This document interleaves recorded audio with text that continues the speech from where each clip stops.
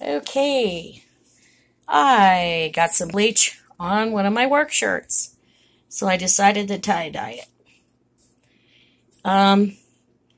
Just went ahead and dampened the whole entire shirt, bounded it up with some rubber bands, and threw some bleach cleaner, generic, put it in an old Dawn dish bottle, and just kind of squirted it across the rubber bands.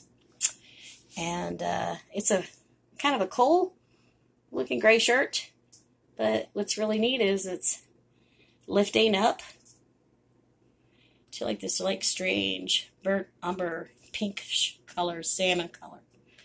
So I'm gonna leave this on for a while, and then hopefully it'll get lighter and lighter, and then I'll rinse it, and then I'll add another color of dye to it.